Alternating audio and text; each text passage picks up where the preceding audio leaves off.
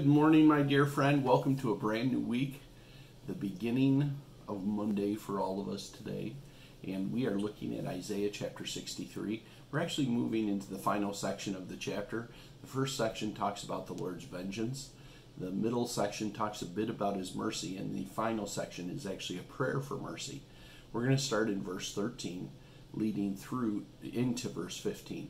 Who led them through the depths like a horse in the desert? They did not stumble.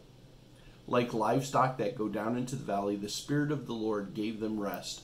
So you led your people to make for yourself a glorious name. Verse 15, the beginning of the prayer of mercy. Look down from heaven and see, from your holy and beautiful habitation. And there's a number of wonderful verses in Scripture that attribute the Lord, attribute a name to him. One of his names is the God who sees.